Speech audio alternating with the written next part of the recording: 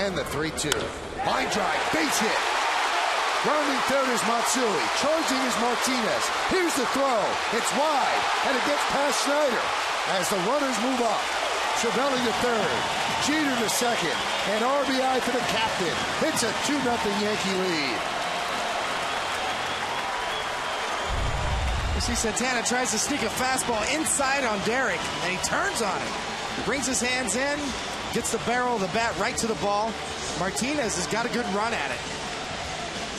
Just offline, up the line a little bit. A good throw, might have been a close play right there, especially with Matsui running.